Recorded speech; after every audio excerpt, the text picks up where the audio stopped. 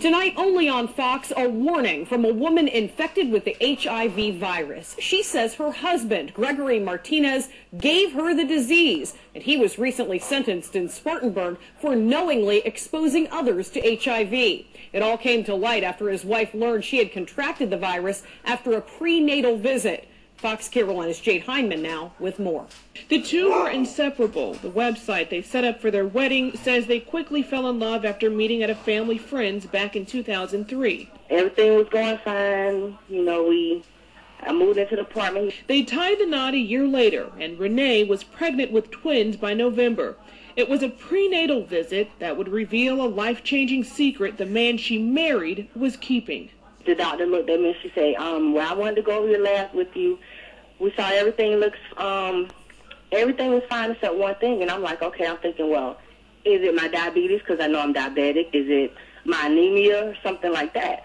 She's like, you're HIV positive. And all I could do was just sit and look at the wall in a blank stare. The news was numbing. The marriage she built was on a lie. Gregory was diagnosed with HIV before they met, and she says he never said a word. He did not tell me because he didn't want me to leave him. Everyone that he had told before left him. And he really loved me and cared about me, so he didn't want to tell me. And that's when I told him, I said, well, if you really loved me and you cared about me, then you would have gave me the option to say whether or not I wanted to be with you or not. Renee says she has since moved back home to Jacksonville, Florida. Life with several medications and constant fatigue is a struggle, but she says what's more disheartening is Gregory's sentence of 4.5 years after he knowingly spread HIV to not only her, but dozens of people right here in the upstate. I felt fire run through my body. I was so furious because, I mean, this is something that I have to have for a lifetime. This is something that's not going to go away. There is no cure. No cure, but for others, she says, there's time to get tested and time to do things safe.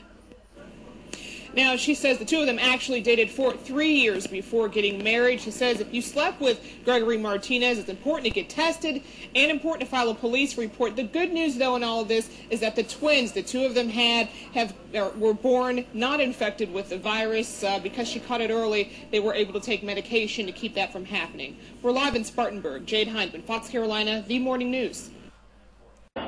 Me. And if you want to bump, let's go, because I ain't scared of your motherfucking ass. I bitch later.